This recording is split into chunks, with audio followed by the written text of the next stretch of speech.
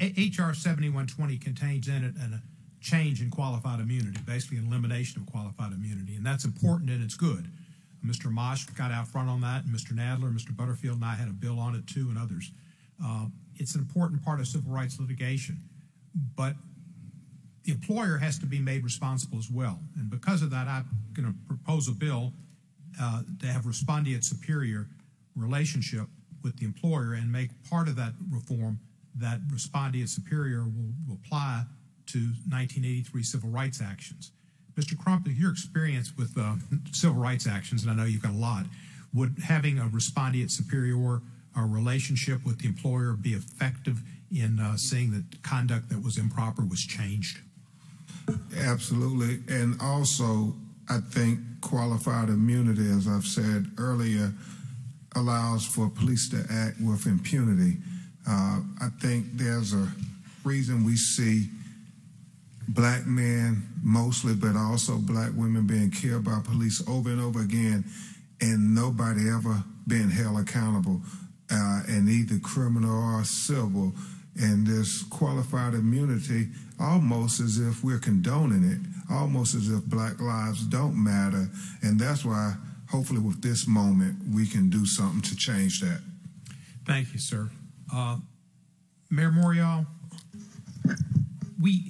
part of this bill is a different forum for judging police misconduct, an independent prosecutor to determine if a law enforcement officer may have violated the law in using deadly force or force at all.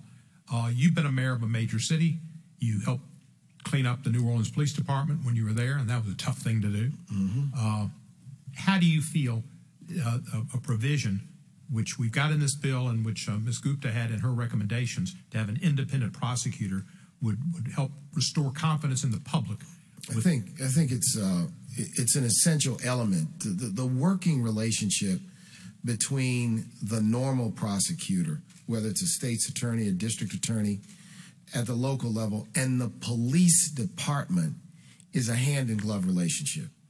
And therefore, the friendships are developed, a working relationship is developed, and it becomes difficult sometimes for local prosecutors to indeed investigate and bring charges against police departments or police officers.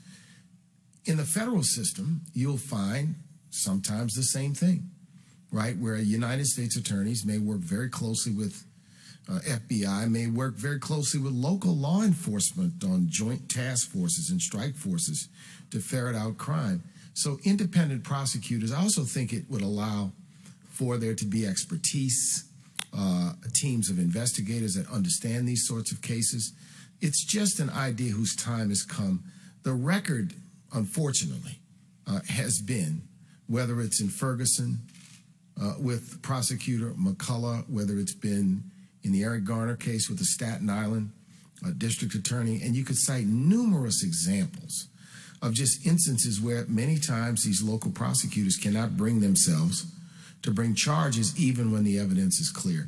So I think this is a reform whose time has come. I think it's a reform that it should not be difficult for people to agree to, and I think it would be a vast improvement over the status quo. Thank you, sir. With the local prosecutor, you also have the police unions make endorsements, as do the Deputy Sheriff's Association, and they endorse the DA or they don't endorse the DA, and they make contributions as well. So while there's the hand-in-glove relationship and of them being witnesses, and a lot of former officers end up being investigators for the DA, they also have that political problem. You're absolutely right, Congressman Cohen, and that working relationship is so close and so substantial. This bill also, that was another bill I had that I worked with Lacey Clay on, and it's part of this bill, is a requirement of a reportage of deadly force incidents. It would help me now. I tried to do some research myself, and maybe y'all can help me. The most egregious civil rights cases I know of are ones where white officers killed black citizens unlawfully. Garner, Floyd, next, shootings, whatever. Other than St. Paul, Minnesota, I didn't see any instances where black officers were alleged to have done the same type of thing.